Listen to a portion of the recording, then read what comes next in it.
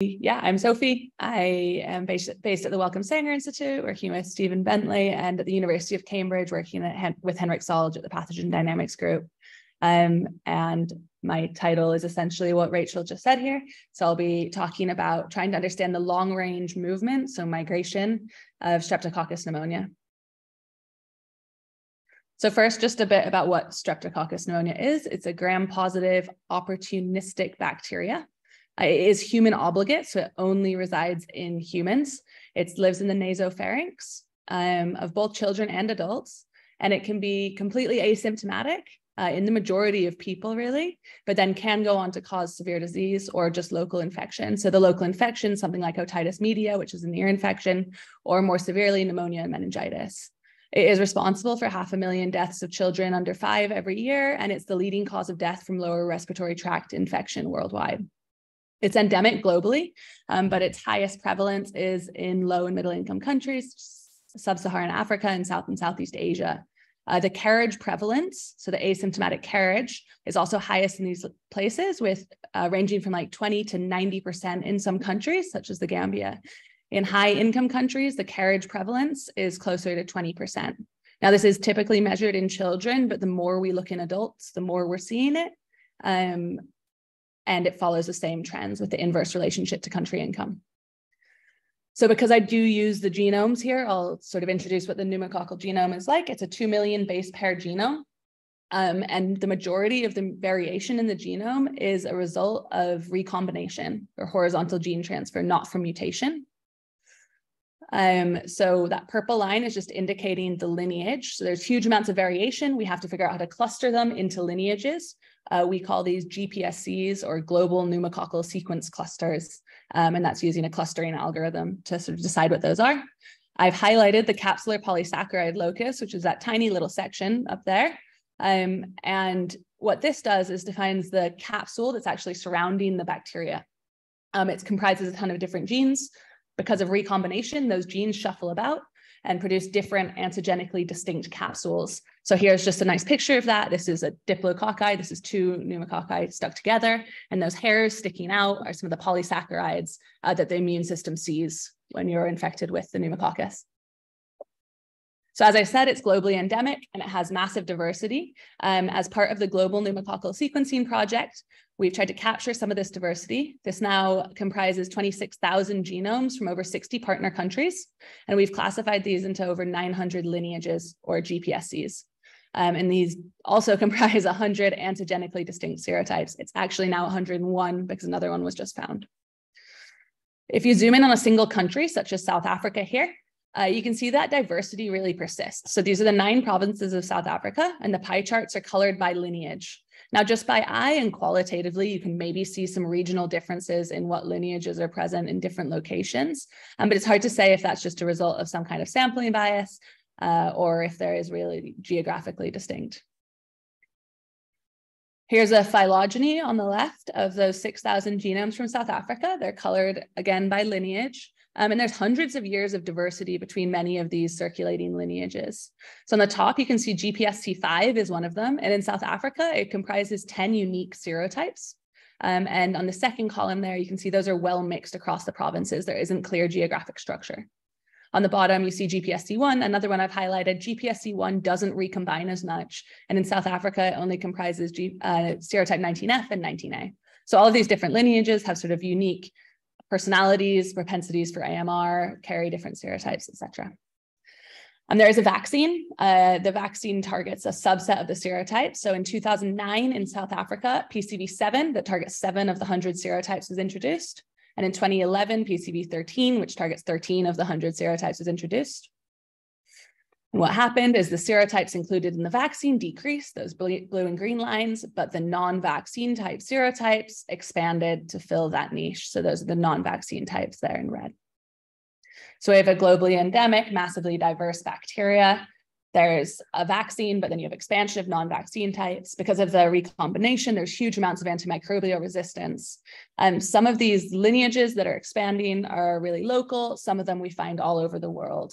So the premise of my PhD has really been to understand how it spreads. Some of them spread broadly, some of them more locally. So first, can we quantify if there is geographic structure? Or if it is just too well mixed and too diverse for us to pull that out, how quickly does it spread and where does it go? Can we quantify the fitness variation between strains? And then I'll talk a little bit about the future and what I think we're missing. So to answer the first question, whether there's geographic structure, we first take the geographic location of pneumococcal samples. So say we have sample A from Eastern Cape and sample B from Northern Cape. We have the collection year of those samples. So if sample A is collected in 2009, B in 2013. We just want to know what's the probability that a pair of isolates are the same GPSC if they're collected from the same province as compared to distant provinces. I mean, I define distant provinces as provinces greater than 1,000 kilometers apart. So we just count up pairs. So we count the number of pairs that are from the same province, collected within 1 year of each other, that are the same lineage, over the total number of pairs collected from the same province within a year of each other. And our denominator is the number of pairs from distant provinces collected within a year of each other, the same lineage, over the total number of pairs from distant provinces collected within a year of each other. And this gives us our relative risk. And we do find a 1.4 times higher risk of pairs being the same GPSC when they're from the same province. So that qualitative sort of differences that we could see on that map earlier are real and quantifiable. And we can expand this and we can say, okay, rather than just from the same province, what about pairs from different provinces that are less than 500 kilometers apart, or different provinces that are 500 to 1,000 kilometers apart? And we still find an increased risk of them being the same lineage, but as the geographic distance increases, the risk ratio decreases. So this is quantified geographic structure. So can we figure out how quickly it's spreading? We can see there's geographic structure there. How long does that take? So now what we incorporate is the divergence time between pairs of pneumococcal samples. So as I said, there's hundreds of years of diversity between many of these lineages. And here's GPSC5, which I showed you earlier. You can see the root date down there is around 1400. So that's hundreds of years of diversity. So we can break this down using software that takes the molecular clock or the mutation rate and turns that into real time. And we can say, okay, what about pairs that are 5 years divergent from each other, or 10 years or 20 years, and what's the risk of them being in the same location? So then we can say, okay, what's the risk of pairs from the same province being 5 years divergent compared to from distant provinces? And it's about 3 times higher. As we expand that distance, again, we see an increased risk of pairs being 5 years divergent, but that decreases as the geographic distance increases. And then we can flip that. So we can say, okay, at what divergence time is it equally likely that the pairs are going to be found in the same province as from thousands of kilometers apart or 1,000 kilometers apart? And we find that it's not until pairs are over 50 years divergent that they're equally likely to be found in the same province as between distant provinces. So that says it takes about 50 years for pneumo to become homogeneous across South Africa. So that gives us some idea of how quickly it spreads, but 50 years is quite a long time. What's happening in that time period? We want to know where it's actually going.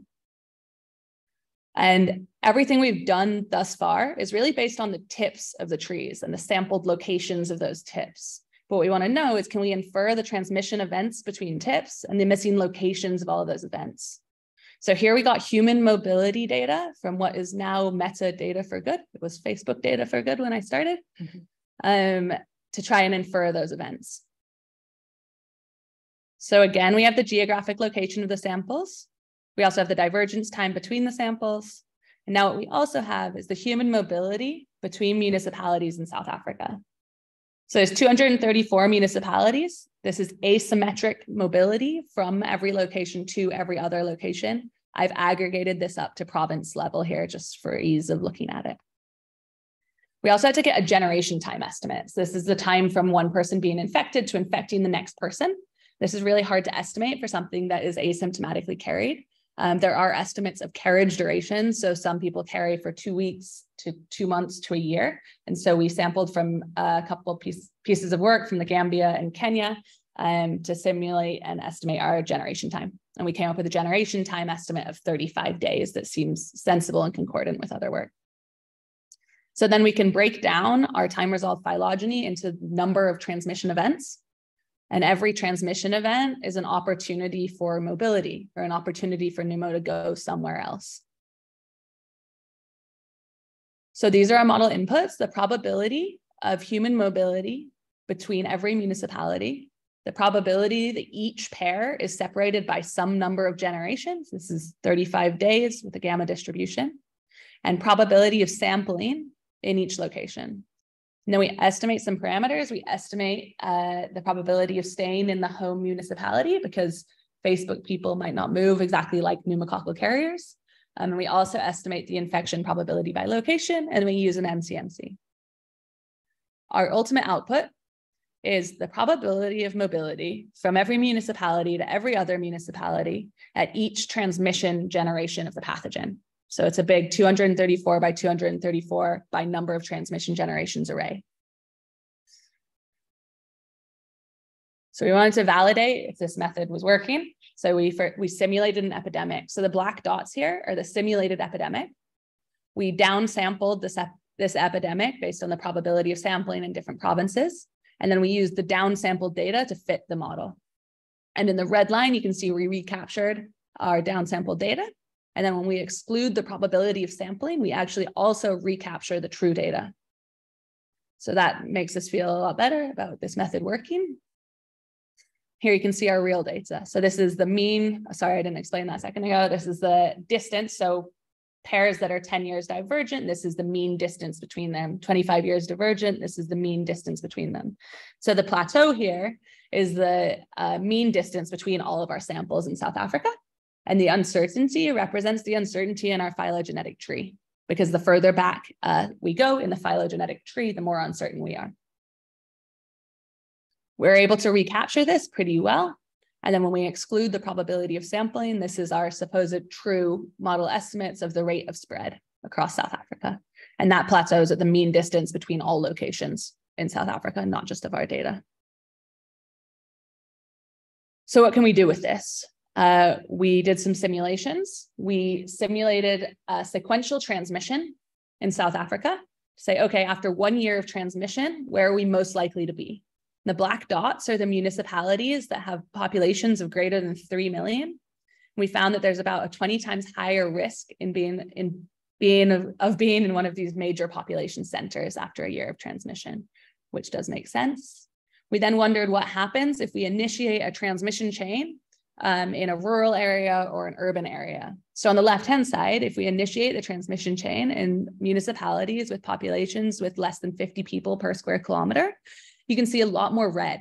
So they're just traveling, they have a much wider geographic spread. There's still that elevated risk of being in the urban centers, but they also travel to a lot more places. And then on the right-hand side, when we initiate the transmission chains in those really urban centers, they really stay in those urban centers or move between them.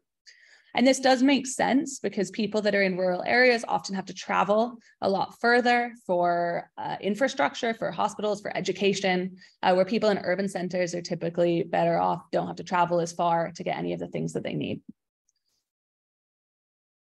Another thing we did was just looked at the number of municipalities visited over time. And you can see that it's not very many visited over time. It makes sense with the 50 years to spread. It obviously varies by transmission chain and where you start. So we've answered some of the questions here, but something we haven't accounted for is how migration might vary between different strains. So everything we've done sort of assumes an endemic pathogen where all strains have equal fitness. We know that's not true. We know that there's vaccination. We know that some of the strains are unable to spread as well because of this. And then there's emergence of these non-vaccine types. So we wanted to estimate or quantify the fitness effect or how much better off these strains might be. So working with Noémie Lefranc, another PhD student in Henrik Salge's group, we fit a logistic growth model. So we estimated the starting frequency. We estimated the growth before and after vaccination. And then so you can see there's two growth curves there. You have a switch year, and then you have different growths before and after. And so we tried to determine if the year of vaccine implementation was the best model fit, or the year before, or a year after, like what's the lag there? We actually estimated that the year of vaccine implementation is the best fit, and we could recapture those proportions. So the lines are the model, the dots are the data. And that's the non-vaccine types, PCV7 serotypes and PCV13 serotype proportions across time. From that, we were able to quantify a fitness effect. So you can say the non-vaccine types are 1.27 times more fit than the vaccine types after vaccination. And then what we did is we incorporated this into our branching epidemic. So on the y-axis, this is the number of municipalities. the number of municipalities visited by non-vaccine types over vaccine types. And you can see that it's not until about 2 years after transmission, the non-vaccine types are visiting about 2 times more municipalities than the vaccine types. So they are spreading more broadly. And this is inherent to the simulation framework, but it gives us some estimate of how much quicker they are spreading. So to pivot to something else related to pneumo here, talk a little bit about antimicrobial resistance. So the x-axis here is a bunch of different pathogens, and then it's the death attributable to antimicrobial resistance or associated with. And for pneumo, it's about 600,000 deaths in 2019 were associated with or attributable to resistance. And it's one of the biggest attributions to AMR deaths in sub-Saharan Africa. So in our South African data set, we had a look at the proportion of resistance over time. And you can see that there's a decrease there with those dashed lines of the vaccination years again. And this isn't a coincidence. The vaccine was formulated to target serotypes that did have large amounts of antimicrobial resistance. It was also formulated to target serotypes that were really prevalent in the United States, which obviously has its downsides. And there's been larger valency vaccines that have tried to address this. So I'm going to focus on the penicillin here. So we pull out the penicillin resistance. And in the black dots there, that's the data for the overall decrease in penicillin resistance after vaccination. But when you stratify by the non-vaccine type serotypes and the vaccine type serotypes, you can see that among the non-vaccine type serotypes that are expanding, there's an increasing proportion of resistance. And so this implies that that decrease in penicillin resistance might be transient as the non-vaccine types expand. So they're 1.3 times as fit as the penicillin susceptible non-vaccine type strains, whereas among the vaccine type penicillin resistant strains, there isn't really a change. So we've answered a lot of these questions. There does seem to be geographic structure that we can quantify in South Africa. We can also estimate how quickly it spreads. In South Africa, it took about 50 years to spread. We repeated this in Israel. It took about 25 years. And we repeated it again with an emerging lineage that carried a large amount of antimicrobial resistance in France, and it only took about 5 years to spread across France. We can also see that there's preference for urban centers, and it depends on where your transmission chain initiates. And we can start to quantify how migration might vary. So my final couple slides are about sort of my future thoughts, but does anyone have any questions before I go into that? No? Okay. Maybe at the end. Yeah. Oh. So some of the major inputs for these models are the population sizes, and a lot of our data is from children. And the dogma around pneumo is that children are the primary pathogenic reservoirs. They're petri dishes. They carry a lot of different bacteria and viruses. But as we're looking at adults and as we're seeing this migration and spread, they are probably contributing more to the spread than we really know, but we don't know how much. And so as population sizes are growing and the age structure of different populations is changing, I'd really like to know how the age structure of a population might change transmission, invasion, and spread. And then alongside and related to that, there is seasonality in pneumo. Seasonality, it does peak in winter months. This is sort of thought correlated with respiratory viruses, but looking into whether there's independent factors that are contributing to that are climatic, or even just populations moving and behaving differently in different months of the year, how that might impact disease and spread. And I think neglecting these two factors in these models means they're really not robust to any future climates or demographies. It's only applicable to sort of where we are right now. And so some of the questions I'd like to address are who is driving the geographic spread, how transmission might change with changing age structure and changing seasons, and ultimately, does this impact pneumonia and meningitis incidence? How is that going to change as the population structure changes in different locations due to climate change and as we have changing temperatures? And so that's all. I'd like to thank Stephen Bentley and Henrik Solge, my supervisors. I also work quite closely with Jukka Karander and Henry Pesonen at the University of Oslo. The South African NICD collected a lot of the South African data, and the GPS consortium as well. And that's all. Thank you.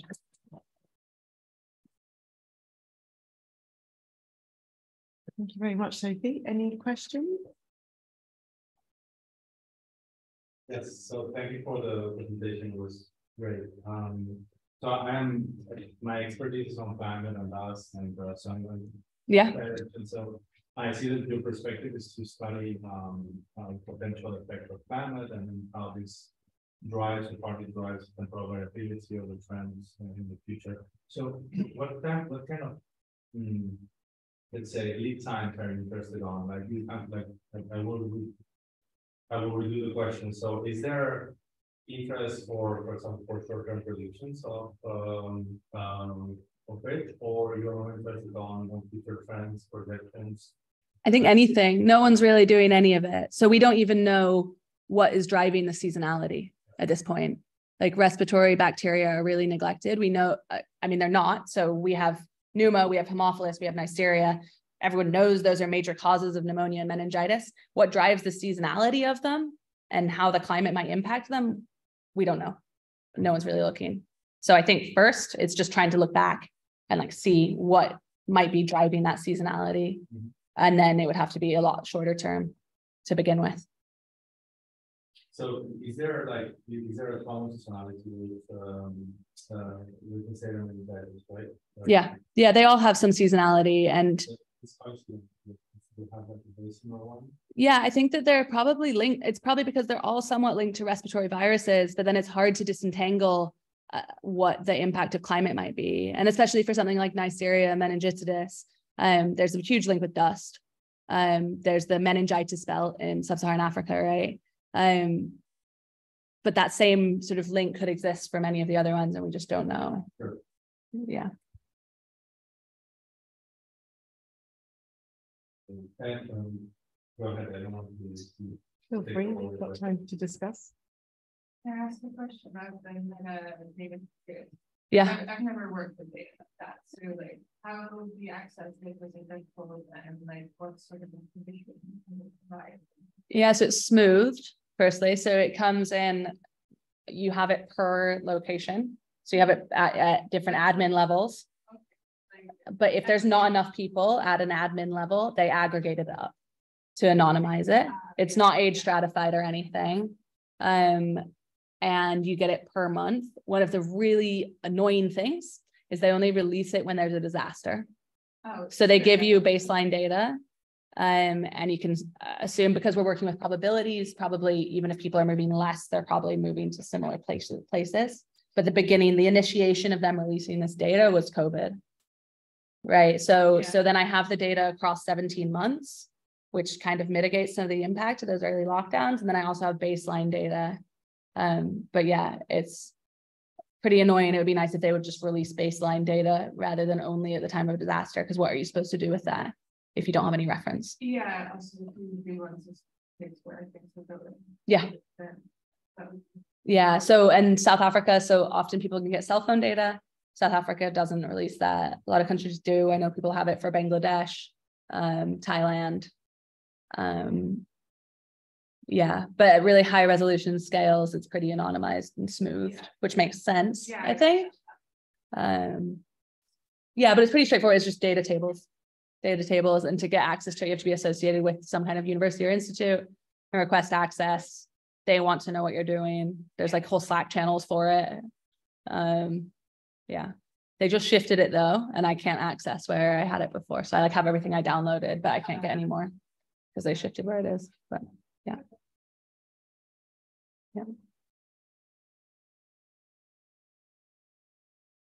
Is there any hypothesis on the link climate with like development of the seasoning or carrying it to like it's about affecting transmission, or it's affecting once you carry the bacteria you become sick? Yeah, so carriage is a necessary prerequisite for disease. There's a couple serotypes that are only isolated in disease, but there's been more studies where they're actually found to be really low frequency. So a lot of people co-carry different serotypes, so they might be too low of a frequency to be identified. As far as like climate or dust or any of that, there was a study in Liverpool that they found actually when there's higher particulate matter, there's lower carriage acquisition. And it's thought it's because you've already activated your macrophages. So they're like ready to grab it and remove it, but there's more damage internally from the dust particulates. The chance of invasion or invasive disease is higher. Yeah, yeah. And then another thing that it's related to is in the presence of dust, there's been work done in rats, really, that there's increased biofilm formation and that leads to sort of increased competence, which is like gene exchange. So if you had a lot, I don't know, a thought I have is if you had a lot of pollution or air pollution, you might have a higher propensity for recombination of drug resistance, but we don't really know. So there's data, I mean, like, there's like from all those countries that we've shown in the map, there's temporarily resolved data, like in a year or something. Yeah, there's temporarily resolved genomic data spanning the vaccination period. As part of the global pneumococcal sequencing project. And so as those get published, they go public, but until they're published, that country has rights to that data and nobody can do anything with it until they've published on it. But yeah, it's temporarily, many of them span like 15 years because the whole purpose was to see what the dynamics were pre and post vaccination as the vaccine was implemented. Yeah. How would you approach like the study plan? Like you concentrate on an area, or would you would like rather get as many countries as possible and depending on the I think to start, you'd choose a couple of countries that had very different climates. So some things that are closer to the equator, some things that are further away, places with more or less pollution, and try and get a good variability there, and just try and see what the link. I mean, disease would be the easiest thing to look at, but also maybe what lineages are, so diversity indexes. Like population genetics, so you can look and see how the diversity is changing and how the evolutionary dynamics are changing across different climatic indicators. Yeah, these are all my thoughts, but no one's doing it. Yeah. Yeah. Any other questions? Sure. I had a couple of questions. The first one was, because if you can come back to the part where you plug in all the information in your model. Yeah. So I haven't understood properly how you plug the mobility information. You can just. Yeah, so I'm using the probability of mobility and I'm iterating across the generation times. I don't know how, so I use matrix multiplication. So we have like one generation, in the first generation, these are the probable locations. And then we're adjusting the diagonal. So basically you, without going into mathematics. Yeah. Basically you plug all these three information together. Yeah. In the model, and then you make generation after generation. Yeah, exactly. So you do each generation after generation after generation, as long as you want. I think the further generations you get, the more uncertainty there is. But the early ones seem to fit the data really well as well. And so that's why a lot of my simulations are really focused on the earlier years. Because beyond that, I become a lot more uncertain about everything, right? The divergence times, especially. Yeah. So you make each generation is 35 days on average. Yeah, but we're sampling that from a distribution because obviously it's not exactly 35 days. That's our mean. Yeah, that's our mean. And that does match when we sort of plot that against what happened in Kenya and the Gambia as well. And we only fit on the first 10 pairs that are 10 years divergent. And then we use that because we're a lot more confident about that time frame.